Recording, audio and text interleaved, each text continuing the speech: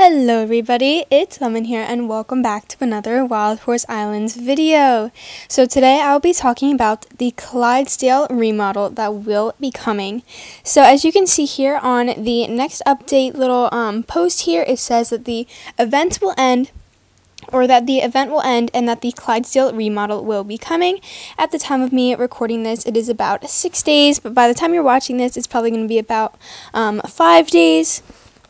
So today I'm just going to be talking about what is going to be happening. So first of all, the spring event is going to end. You cannot obtain any of those spring horses or spring accessories anymore because the event will be over. And then the Clydesdale remodel will be coming. So what is going to be happening is your current Clydesdale and any Clydesdales that you have will stay the same. Its coat will still stay the same, and it will look the same. So this Clydesdale will still be looking like this when the remodel comes. Your current horses will not change at all whatsoever.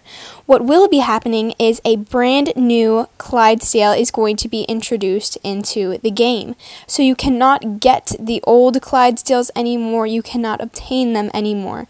You can only find the new ones. So your current Clydesdales will look the same. They won't change, but you just can't obtain them and or breed them anymore. So you can't breed your Clydesdales once the remodel comes out. Their coats will also turn into legacy coats. So if we go up here and check out all of the Clydesdale coats, you can see all of the different Clydesdale coats, and these will become legacy coats. So you can't get them in the wild anymore. You can only get them from breeding. So I have a few legacy coats. Meringue is actually a legacy coat. I think her coat is legacy from the paint horses, I believe.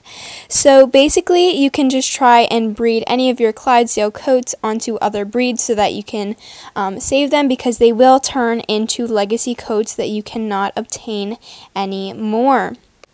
If you have experienced the Frisian remodel, which was back in February, so not too long ago, it is just going to be the same as that. So your Frisians will stay the same, they will look the same. You can't breed them anymore though, and you can't obtain them in the wild. They will still be tradable, and yeah, they will stay the same. But the Clydesdales will be coming. They will be different. They will have different coats, and that is pretty much what is going to be happening. So before that comes out, make sure to catch any Clydesdales that you want. Make sure to breed them before it's too late, because once again, when the update comes, you can't breed them and you can't obtain them anymore. They will be legacy and retired from the game. So and a new Clydesdale will come in its place.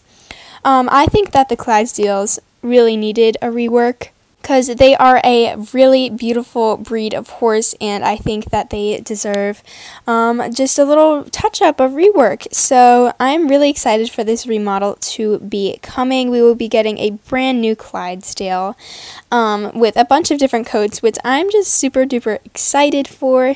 And yeah, I hope that this video helped you guys. Thank you guys so much for watching, and subscribe for more Wild Horse Islands content. Bye everyone!